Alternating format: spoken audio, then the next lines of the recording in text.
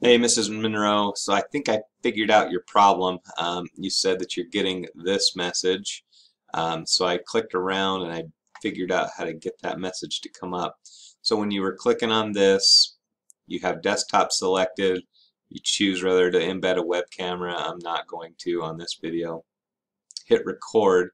And what happened is if you don't select the screen and hit share and just click off of here, then it'll pop up that message. So you just need to cancel, hit record, make sure to select your screen, and hit share. And then it'll start making your video. I hope that answers your question. You can get to using your Screencastify. Hey, thank you.